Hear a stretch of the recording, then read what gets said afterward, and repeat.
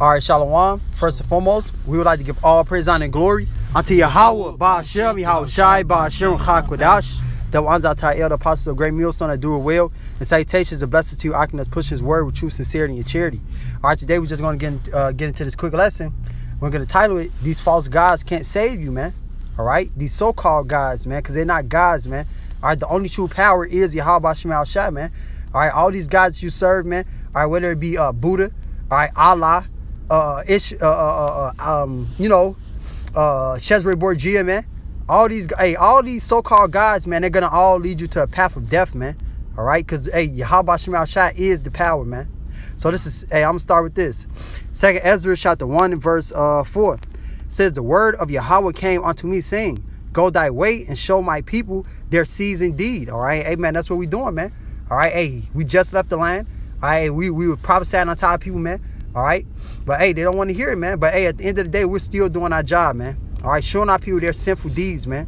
And it says, in their children, their wickedness which they have done against me, that they may tell their children's children, because the sins of their fathers are increased in them, for they have forgotten me and have offered unto strange gods. All right, man, because the Lord is the one. Verse 7, it says, am not I even he that brought them out of the land of Egypt? So, the Lord is the one that has always been on our side, man.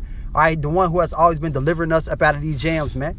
All right, slavery out the slavery. Who has came and saved us, man? It was Yahweh Ba'ashem Shai, no other God, man. You know, in the book of Judges, man. All right, when our people went off, man, the Lord jacked our ass up. All right, and we cried unto him. Who saved us? Him, man. All right, it wasn't those guys that we were crying unto, because they're nothing but idols, man. You know, so it says from the house of bondage, but they have provoked me unto wrath and despised my counsels. Pull thou off then the hair of thy head, and cast all evil upon them, for they have not been obedient unto my law, but it is a rebellious people. All right, man. Then when you read Isaiah the 30th chapter, man, all right, it says note and write in the book, man, that this is a rebellious people, man. All right, because our people have always been stiff-necked and hard-headed niggas, man. You know, serving other gods, man.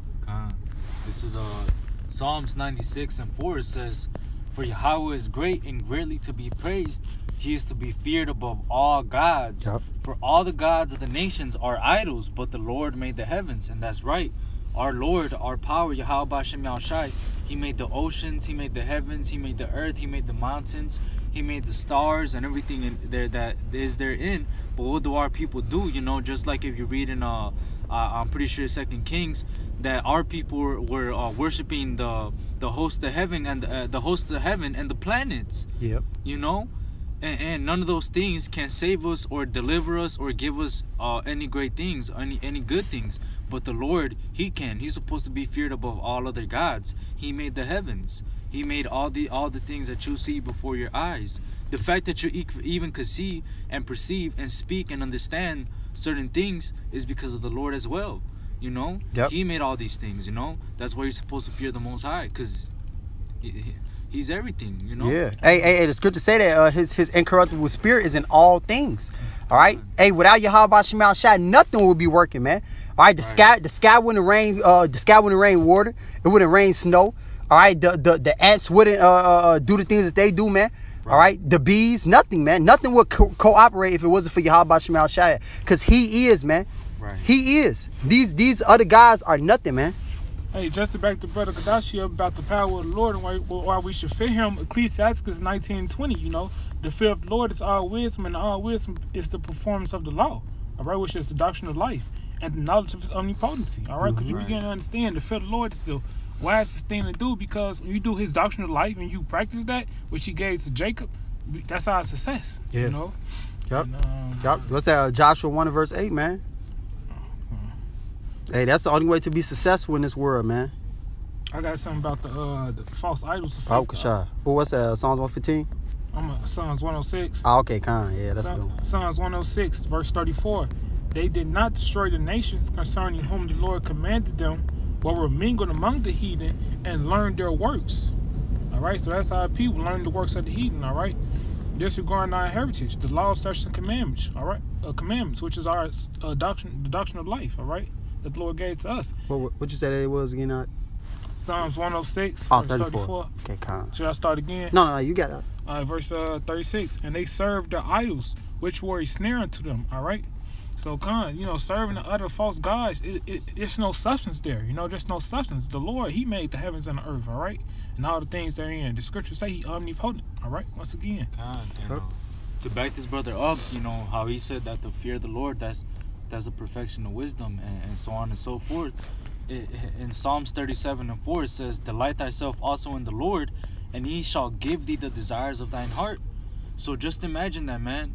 To serve the Lord, and He's going to give you the desires of your heart. And guess what? He knows us better than we know ourselves. What other power could you possibly imagine that could do that? I don't see no Buddha answering prayers. Nope. I don't see no Krishna answering prayers. I don't see no all these other false gods answering prayers. Yeah, hey, because they can't, man. All right, hey, it tells you that Psalms 115. They can't. They can do nothing, man. They're nothing but wood and stone, man. I was about to say that they just wood and stone. They're nothing. They can't do shit, man. All right, just like when you read in Jeremiah the 10th chapter, right? All right, speaks of what you people so-called call Christmas, right? All right, said that they decked the tree with silver and gold. All right, but it said that silver, that the tree, hey, I'm gonna just grab it, man. Because that's another thing of going into serving false gods, man. Yeah, because when you put that present up under that tree, you bowing down to that tree, man. All right, serving it. So this is Jeremiah chapter 10 verse 1. It says, hear ye the word which Yahweh speaketh unto you, O house of Israel, you so-called Negroes, Hispanics, and Native Americans. Thus said Yahweh, learn not the way of the heathen, and be not dismayed at the signs of heaven, for the heathen are dismayed at them. All right, man, because, hey, we should know what the signs of heaven are, man. All right, the Lord has already told us these things, man. All right, the chariots, the sun and the moon, man. All right, for time periods, man. But when the heathens, they see the chariots and they see all these things, man, they get dismayed at them, man. All right, we're not supposed to follow the ways of the heathens, man. Right. So it says, for the customs of the people are vain. For one cutteth a tree out of the forest, the work of the hands of the workmen with the axe. They deck it with silver and with gold. They fasten it with nails and with hammers that it move not. They are upright as a palm tree, but they speak not. It says they must needs be born because they cannot go. Be not afraid of them, for they cannot do evil, neither also is it in them to do good. So, hey, man, they can do nothing, man. Or they have no mind. All right, they have nothing in them but what Yahweh Shemel Shah put in them, man. All right, and that's to push out oxygen onto us, man. All right, that's it. All right, you sitting down worshiping a fucking tree, man, that has no understanding. It has nothing over you, man. It cannot kill you. All right, it shouldn't be feared, man, because it can't do anything. But Yahweh Shemel Shah should be feared, man. Right. Like the brother just read in that what was that, the book of Sirach, man. Yeah. Ecclesiastes 19:20. Yeah, man. Fear the Lord. Yeah, because that's the only one we should fear, man. Because He's the only one who can do something onto us, man. All right. Add on too, the brother said that the heathen get dismayed at the signs of heaven.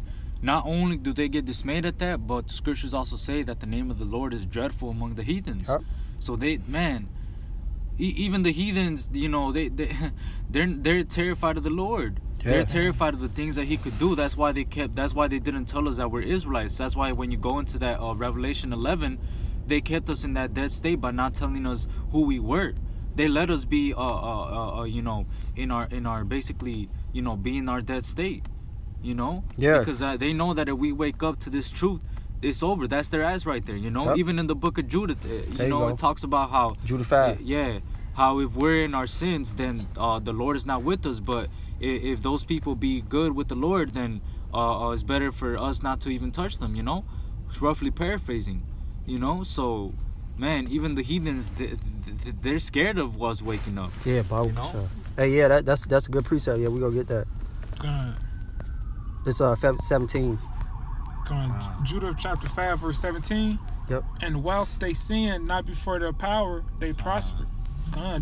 because that's the doctrine. That's the doctrine of life. The law, statutes, commandments. Yep. What's that? Joshua 1:8. Which is the wisdom. So you got a whole nation like that, you know? Yeah. They prosper because the power that hateth iniquity was with them.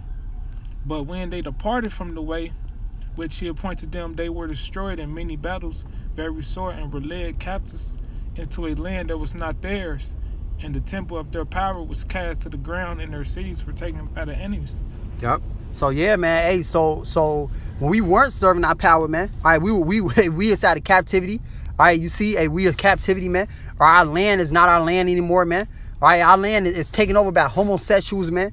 All right, those that don't serve Yahweh Shema Shah, man, profane nations of people, man. You know, because we didn't serve the Lord, man. Right. That's what happens, man. All right, because he is the power, man. He is the one that can put you inside a good estate. All right, where you living. All right, you're flourishing, man. Or he can fuck your ass up and put you inside of Babylon the Great, up under the worst slave master you could ever have, Esau Edom, man. And that's where we at right now, because we want to serve false gods, man. All right, hey, as soon as we got up out of Egypt, we went and made a golden calf, man. All right, worship that shit, bro. You know. That's what the Salakia for interrupting, but that's what the whole Deuteronomy chapter 28 is about. The curses and the blessings that would happen if we would serve Yahweh, and the curses that would happen if we didn't serve Yahweh, right? You want to Come on, go ahead. This is Deuteronomy 28 and 48. It says, "Therefore shalt thou serve thine enemies, which the Lord shall send against thee, in hunger and in thirst and in nakedness and in want of all things, and he shall put a yoke of iron upon thy neck until he have destroyed thee." Yeah. And that's one of the curses that would fall on our people. You know, we're serving our own people, and not only that, but we lost who we were. That's Jeremiah 17 and 4. It says that you will serve your enemies in a land that you know not. Yeah. And why? Because we decided to go serve other gods. You know, we decided to break the law, statutes, and commandments that our power gave us, and no other nation had those commandments except us. That's Psalms 147 and 19. That's right. You know, so us going off, that was our ass from the beginning, bro. We went off, and now we're getting judged, and now we're complaining. Yes. Why is this happening? Why is this happening? Damn. Man, you know why it's happening deep down. We betrayed our Lord. Yeah. You know, we betrayed our power. Hey, yeah. Hey, a lot of these jakes know, man. All right, because, hey, like the scripture say, we have a zeal, but not according to knowledge, man. Right. All right? Hey, they know, man, because, hey, back in the world, man, all right, me and my grandma, we would have conversations, and she'd be like, man, why is this happening to us? You know, what do we do? All right, what do we do to God? What happened? You know, and then now I'm coming to the truth, and I'm like, damn, it really was the Most High. You know, we really sinned against the Lord, and he fucked us up. So our people have a zeal, but not according to knowledge, man. You know, they can feel the spirit of Yahweh Shema Shah. I got wisdom, Solomon 14:22. It say, moreover, this was not enough for them, that they erred in the knowledge of Yahweh, or else they lived in the great war of ignorance. Yep. God, that's how people right now to this day, they in the great war of ignorance. All right, let's continue reading. Those so great plays called a peace. They still doing that with all the other false doctrines. All right, going each and other way. For whilst they slew their children in sacrifices, or used ceremonies, or made ravelings of strange rites, they kept neither lives nor marriages any longer defiled, but either one slew another treacherously or grieved him by adultery. Yeah. All right, so that's all going off, lean to our own understanding. All right, going to these idols. All right, worshiping these idols. All right, getting away from the doctrine of life. You know, going into sin, which is how we die and come to naught. You know, that's how we get to this point. Yeah, that's right, bro. Hey, and I'm gonna grab this, cause hey, man, our people want to serve these false gods, man, and serve this world, man. All right, but hey, it's not gonna bring you any benefits, man. This is Psalms 115, and I'll just straight to the point. Verse 4. It says their idols are silver and gold, the work of man's hands. They have mouths, but they speak not. Eyes have they, but they see not. Ears have they, but they hear not. Noses have they, but they smell not. They have hands, but they handle not. Feet have they, but they walk not. Neither speak they through their throat. All right. So, hey, man, all these heathens, all these heathen gods that you worship, man, they are nothing, man. Are they nothing but wood and stone? They're idols, man. Are they not Yahweh Shema Shah, man? They're not the true power, man.